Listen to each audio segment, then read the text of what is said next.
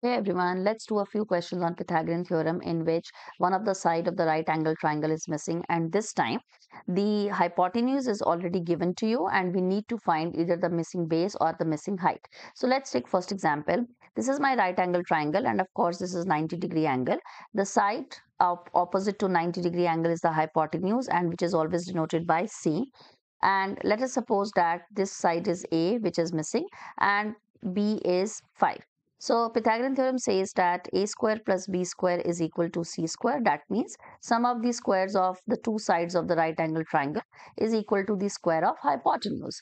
Now a is missing, so let it be a square as it is. B is given as 5, so 5 square. C is 13, so it's 13 square. A square plus 5 square is 25 and 13 square is 169. A square plus 25 is 169. I want to find the value of A, so I need to eliminate this plus 25. And how will I eliminate it? I will subtract 25 from both the sides to preserve the equality side. Whatever we do on one side, we do the same on the another side. So plus 25 minus 25 got cancelled. So A square comes out to be 169, take away 25 is 144. And A value will be square root of 144, which is equal to 12. So A comes out to be 12 units.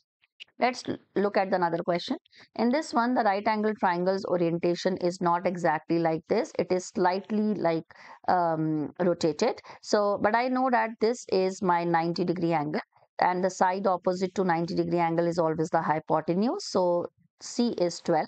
Let this A be 7 and I need to find the value of B.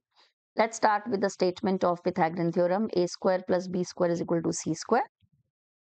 A is 7 and B is missing and C is 12. So 12 square. 7 square is 49 plus B square is equal to 144.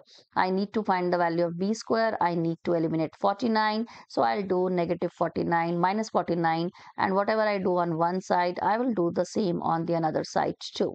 So this got cancelled. So B square comes out to be 144, take away 49 is 95. And to find the value of B, I'll take the square root of 95.